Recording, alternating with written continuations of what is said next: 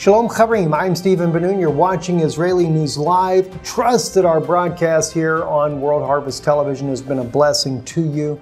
And as we promised to you last week, as we were looking at the prophetic impact of North Korea, I said I'd come back and take a look more at Daniel's prophecies here, starting, of course, chapter 11, verse 39, moving down again to verse 44. And before we do that, let's take a little recap of what we were looking at last week there. We were talking about North Korea, how that China and Russia's involvement in North Korea may very well be fulfilling prophecy that is found in Daniel 11, verse 44. War games have been happening there in South Korea as well as North Korea. Kim Jong-un, definitely an unstable man there with his finger on a powerful nuclear weapons inside of his country, that he is gaining more and more knowledge to be able to deliver those pretty much anywhere in the world he would like to do so. And therefore, President Trump very much is concerned about what's happening and what may need to be done to stop President Kim Jong-un from doing the unthinkable. And of course, when we look at this from a prophetic standpoint, we know that China, first moving into Dongfeng 41 last year, up into the northeast region of their country there, just north of North Korea's border, had moved in a nuclear warhead system, 10 nuclear warheads per ballistic missile that the Dongfeng 41 carries.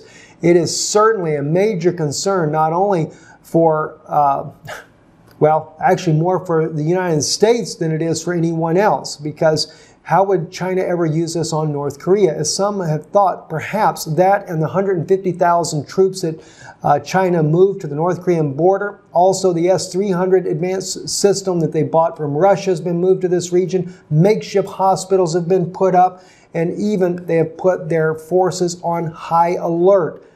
Some have speculated that it's because China is about done with North Korea and getting ready to take them down. But then there's others, like myself, that believe that China will protect North Korea based on their 1961 Friendship Treaty Agreement that they made. Time will only tell. But then Russia moved into the territory as well. On North Korea's northern border, they share a small strip of land with the north there. They moved in the Bulk M anti-air defense missile system. Russia later moved in tanks, soldiers, S-300, S-400 to the far east there, and has warned the United States to think twice before targeting North Korea, because as Russia says, it will cause a nuclear fallout in their country if they were to do any type of strike on North Korea, which would be a devastating blow for Russia. And that's when I began to look at the prophecies in Daniel 11, verse 44. But tidings out of the east and out of the north shall trouble him. I know many scholars were beginning to think that when Russia first come down to Syria, and China also being supportive of President Bashar al-Assad, that this may be the beginning of those prophecies being fulfilled in Daniel chapter 11, verse 44. But to me it didn't make sense, because east was first and then north.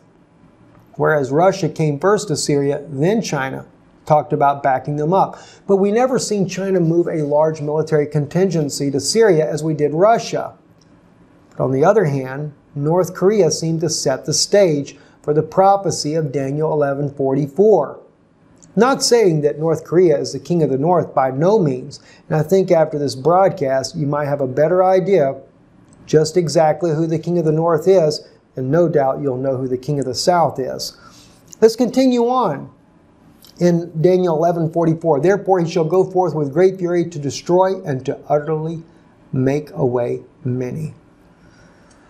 Okay, now we begin to back up and we go to Syria. Let's take a look at what's going on in Syria again. As we started off our broadcast here on World Harvest Television Network, we were talking about Damascus and the prophecy of Damascus in Isaiah chapter 17, and how the U.S. may play a lead role in the demise of Damascus, taking down of President Bashar al-Assad, something that not only President Trump has talked about doing, but even President Barack Obama has also talked about taking this leader down. All of them have demonized him to no end. And yet there have been many Americans, leaders, Peace Corps movement, as well as politicians that have sided with President Bashar al-Assad and said he's not as evil as the world is making him out to be. But nonetheless, it seems that prophecy is on course to be fulfilled. And in the latest things that have been happening, as we've shared with you already here on Israeli News Live, both here on World Harvest Television Network and as well as our daily broadcasts that are done on YouTube. Each day, Israeli News Live covering those events that are happening in the Middle East, also the European theater and the Ukraine conflict, as well as North Korea. But now Russia has moved their own special forces. According to LevantTimes.com on May the 21st, they moved their special forces to southern Syria after the U.S. had done a strike on an army convoy, a Syrian army convoy near Al-Tanf. Al-Tanf, Syria, by the way, is located just to the north of of Iraq and the Jordanian borders there. Al-Tanf is right there on the southern border of Syria, right there to the northeastern border of Jordan and southwest corner of Iraq, or northwest corner of Iraq, the far part there, as you can see on your map, all these little areas coming together. And as we reported before on Israeli News Live on YouTube, Norwegian special forces have joined U.S. and British forces, Free Syrian Army and Jordanian forces there, as the President Trump is trying to carve out his envisioned idea for Syria, the safe zones. But I believe that the safe zones are what's going to ignite or be the flashpoint that's going to ignite a war with not only taking down Bashar al-Assad in Damascus to justify that, but as well as to take down the Iranian country as well. Something that we have been seeing that is coming, no doubt, for some time. Let's take a look, though, at the prophecy. Let's back up. Let's take a look at Daniel chapter 11, verse 39. And I'll go into these things as I promised that I would do with you guys. Okay, thus shall he do it in the most strongholds with a strange God, whom he shall acknowledge and increase with glory, and he shall cause them to rule over many, and shall divide the land for gain. Now, sometimes prophecies, when we look at them, although it's one verse to another, 39, 40, 41, 42, 43, 44, you would think that it would be chronologically back-to-back events that happen, but not always. In the case here, Daniel chapter 11, verse 39, I believe backs all the way up to 1914.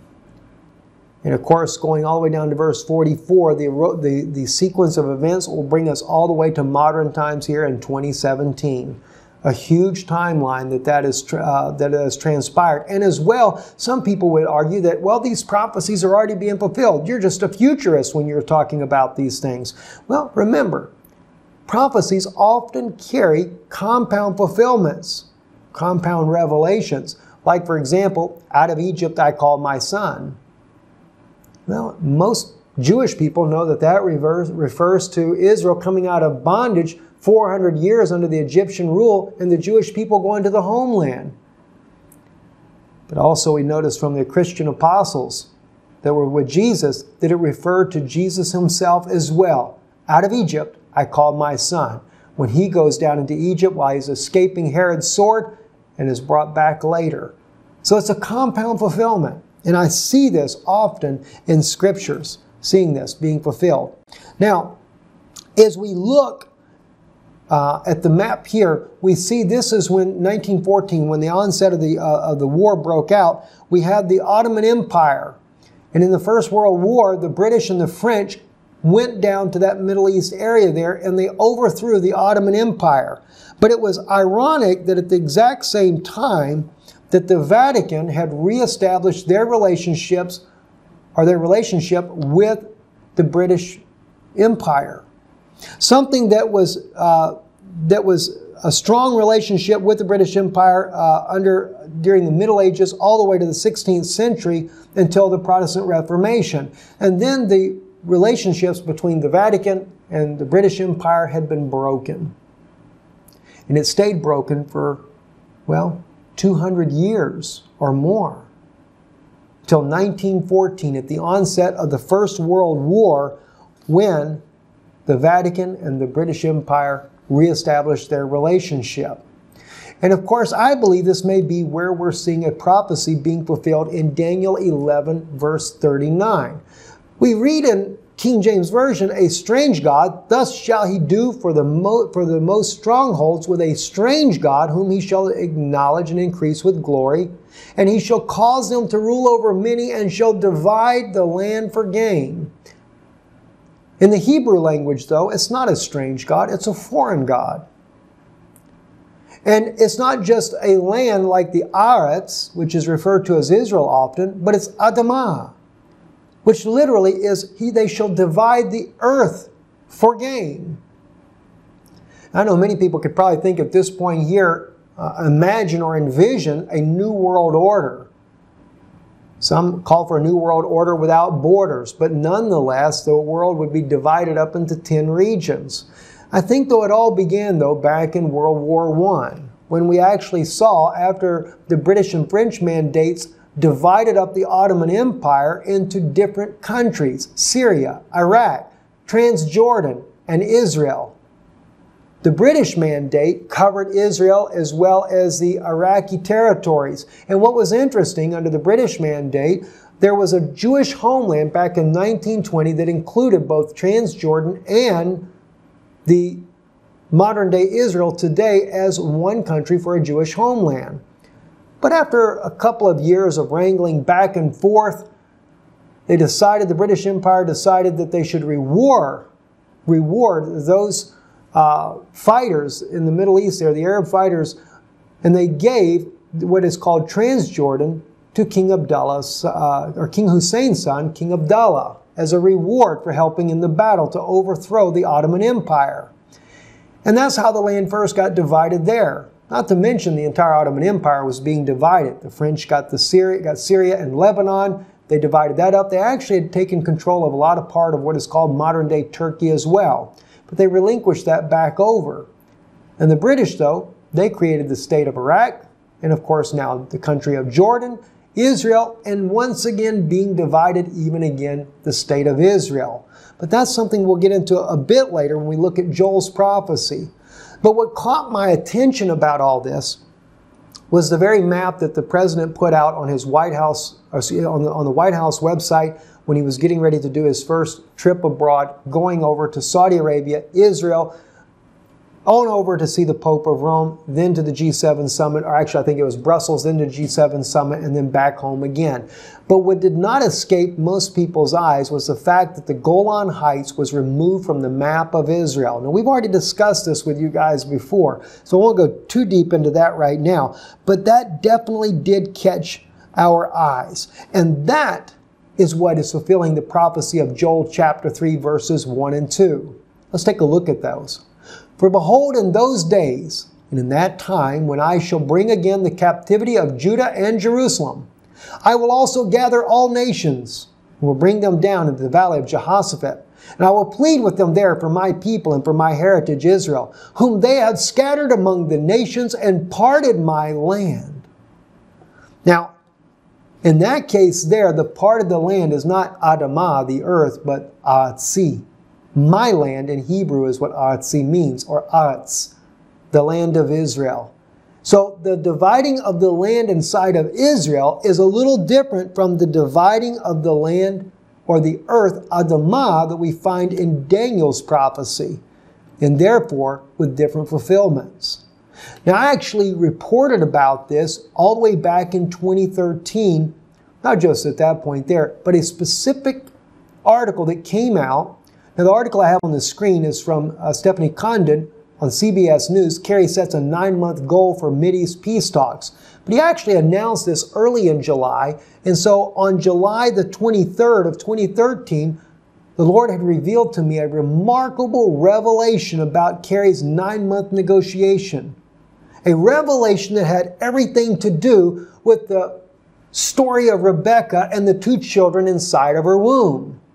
And there's been many prophecy teachers that have picked up the revelation that I've had and have shared that on their own channels as well. And perhaps maybe you never knew where it actually come from. But right after John Kerry announced that 9-month negotiations, I knew then that it was referring to the prophecy of Rebekah. Remember the story of Rebekah? And I'll just paraphrase that for now, where she has the children in her womb. She has twins in her wombs, and they're struggling. They're fighting with one another.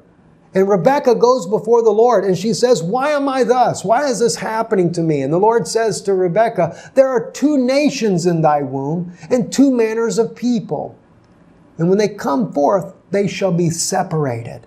And the Lord put on my heart, this is exactly what is happening to Israel. There are 2 nations in thy womb, Esau and Jacob. And when they come forth, they will be separated. And the fact that John Kerry said that there was a 9-month negotiation only strengthened that itself, showing that a child forms 9 months inside the womb.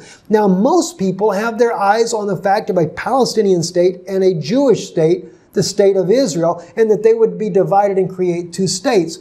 But in reality, it's much deeper than that. Because Esau, according to Jewish scholars, is modern-day Rome. The people that live in the land of Italy is where the Roman Empire actually goes to, or the descendants of Esau. And biblically, I've done many teachings on this, this is actually true. And while the Oslo Accords were going on, this was, as reported by the late Joel Boehnerman, the Israeli journalist, said that this was the red herring, if you were. That all the while, the negotiations that were there for dividing the land was all about Rome. Now, Daniel does speak about how that the prince that shall come, as it speaks of in Daniel chapter 9, comes up strong with a small people. And I believe that that was the Palestinian people, because Rome is more interested in Jerusalem. And don't forget, 1947, the British mandate was all about Jerusalem becoming an international city. The 1948 Independence War kind of changed that, and the 1967 war even more so changed that, and kind of slowed that progress down of the Resolution 181 of 1947. But Rome has never forgotten about it, and Rome still wants to control Jerusalem. This is why East Jerusalem will go to the Palestinians. West Jerusalem will be a capital for Israel. That will not change. And there's more prophecies, all kinds of prophecies about this I'd love to share with you. We just have to save it for another time because I'll lose track of time. But nonetheless, when Rebekah spoke those words, it was prophetic, because there were 2 nations in her womb, 2 manners of people. And the Romans, or the Vatican today, and Israel are 2 different peoples. And the land will be divided for that very reason. Has a lot to do with so many things. Gosh, I wish we had the time to go into more on this, but I know our time is short. It won't be long and we'll be finished with all this. Let's go into Daniel chapter 11, verse 40. Now, this is a powerful, powerful prophecy that I've just got to share with you as well. All right? And this one here, and at the time of the end shall the king of the south push at him, and the king of the north shall come against him like a whirlwind with chariots and with horsemen and with many ships, and he shall enter into the countries and shall overflow and pass over. Now, I believe we shared with you already before, as we have it highlighted in yellow here, and he shall enter into the countries. That's plural. So Daniel 11 verse 39, when World War I breaks out, that's just the beginning. That's not chapter 40. That's only the beginning of it. That's when the British and the French go down in World War I and overthrow the Ottoman Empire, and the land begins to be divided for gain, or the earth is divided for gain. When we get to chapter 40, time has passed on by many, many years. And in Hebrew, it doesn't say the king of the south shall push at him, but it literally says with him in Hebrew. As you can see on your screen, Imo Melech HaNegev. Okay? Imo Melech HaNegev. Imo is with him. And the king of the south is actually the word HaNegev, or the Negev desert, which is Israel. So the king of the south is an Israeli leader. Now, I can't say specifically that Prime Minister Netanyahu is that actual king, although he's the first prime minister that was ever elected back in 1996 that was regarded by the people as the king of Israel. All right? But it's actually, he's not being pushing at him, but he's pushing with him. So the king of the north and the king of the south which I happen to believe that the king of the north is the one that is, we would say, over the NATO forces. Because the British Empire is basically, it's not just Britain, but it's NATO, it's the French, it's the Europeans, it's all those that are part of this group that have been battling through the Middle East together ever since the Iraq War. All right? So he pushes at him, or with him. He's pushing with him. What? He's pushing with him to deal with the enemies that he has inside the Middle East, especially that of Iran. Then, of course, Israel considers Syria an enemy as well because of the wars that they have fought with them before President Bashar al-Assad got in. But I still believe, as I said to you in our first broadcast on on World Harvest Television Network here, that under President Bashar al-Assad, that when Damascus falls, that the fortress for Ephraim, for the Christians living in Syria, that will also fall with it because they'll allow a renegade group to get control of this land. It's not going to be good, guys. It's not. It really isn't. Let's move on. Now, here's what's interesting. This was on the cover of Time magazine in 2012. But in 1996, when Prime Minister Benjamin Netanyahu was the youngest ever politician to be elected as Prime Minister of Israel, they ran through the streets crying, Bibi, or Benny, King of the Jews. And I'll never forget, I was in Destin, Florida, a young man at the time, and there was an Israeli woman there staying at a hotel. I was delivering a piano there, and when I was delivering the piano, I met her children, very nice children, and they wanted to introduce me to their parents because they spoke Hebrew, so I understood what they were saying. And when I met this lady, I said, isn't it interesting? Don't even know why I even said it. Just come out of me, the Spirit of God moving upon me. I said to her, I said, you know, wasn't it wonderful that Bibi got elected as the prime minister? She said, oh yes, it's wonderful, because everyone expected that, you know, he would put a stop to a two-state solution, we'd have one state. But what happened? I told her, I said, do you realize it'll never work? And she said, what are you talking about? It'll never work. I said, because we have to recognize as a Jewish people where we left God. I said, and we are actually on our road home back to God right now.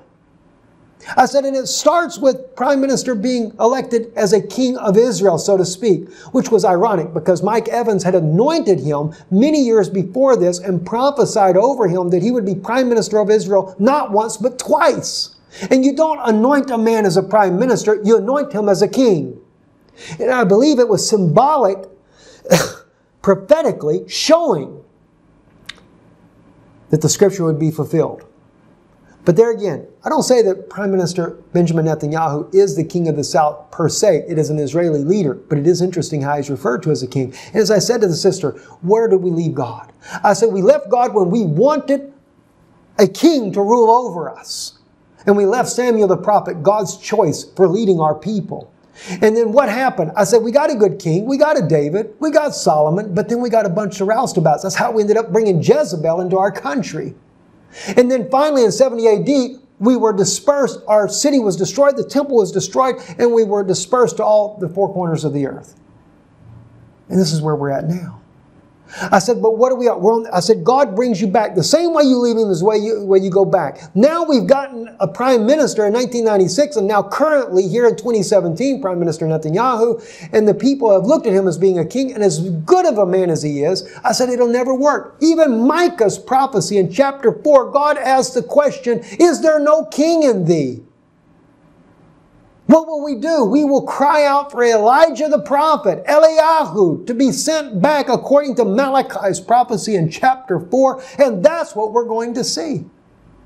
That's what we're about to see being fulfilled here in modern days. But Moses will come with him. And by the way, our next broadcast, I've got to go into the two witnesses, Moses and Elijah. And I know there's different opinions on that. Some believe it's Enoch. I'm not against you at all, my brother, sister, if that's the way you feel on that. I do believe it's Moses. And I'm going to share some powerful insights with you on this right here. So I know it's two different schools of thought. And I know that they say because Enoch never died and Elijah never died, and they both must die. So we're going to go into that next week, but let's kind of move on, try to finish this up. Daniel 11, chapter 41 and 42 here. And he shall enter also in the glorious land, and many countries shall be overthrown, but these shall escape out of his hand, even Edom, Moab, and the chief children of Ammon. As I said last week, the chief children of Ammon is the Jordanians, the Palestinians, and of course Edom is Rome. So they're not going to be destroyed as this battle goes through there. And he shall stretch forth his hand also upon the countries, and the land of Egypt shall not escape. And isn't it fascinating? All right, now we can go all the way back. What began this? CNN reporting, breaking news, America under attack. Israeli Prime Minister, Foreign Minister offers condolences to the American people. This was on September the 11th, 2001, right? We know about the Twin Towers and how they fell and the things that happened there. And then, of course, President Bush, he declares a war on terror. He shall, what? Verse 41, Daniel 11, he shall enter also into the glorious land, and many countries shall be overthrown. Remember what General Wesley Clark said years ago? We're going to take out 7 countries in 5 years, starting with Iraq and then Syria, Lebanon, Libya, Somalia, Sudan, and finishing off with Iran. He was a whistleblower. The general gave away what the plans were. And as a guy told him, he says, you know, everything, if you got a good hammer, everything must look like a nail. But what was interesting was he doesn't mention Egypt in there. But we do know that these countries, we've seen Iraq go down, Lebanon not as of yet, but it's in turmoil because of what? Well, because of Hezbollah. And the U.S. has moved all their military equipment in there for Damascus. Don't think they're not going to take out Hezbollah as well, because Hezbollah is an enemy, not only of Israel, but of the U.S. as well. Libya is totally in turmoil. Somalia, Sudan, and Iran is definitely the next target. But remember what it says in verse 42. And he shall stretch forth his hand also upon the countries, plural, and the land of Egypt shall not escape. Powerful how the prophecy reads. And the land of Egypt shall not escape. And it doesn't. U.S. back coup hijacks revolution. Foreign Policy Journal brings this out July 5th, 2013. And still, after even all the way back to the time of Hillary Clinton, Egypt has been in turmoil ever since then, as well as Libya, not just Egypt. I know we're coming down to the very end, guys. Try to quickly finish this off. Verse 43, but he shall have power over the treasures of gold, of silver, and over all the precious things of Egypt, and the Libyans and Ethiopians shall be at his steps. Even the Ethiopia declares a state of emergency over the protest. Government declares a state of emergency effective immediately following violence and unrest in the Oromia region. Now this, of course, is an older article of 2016 in October the 9th on Al Jazeera, but all these areas here, Ethiopia, Libya, all of this is in turmoil. They're just slowly but surely overthrowing everything. And so here we are, Daniel 11:44. But tidings out of the east and out of the north shall trouble him. Therefore he shall go forth with great fury to destroy and utterly make away many. Flashpoint is North Korea. Shalom. God bless you.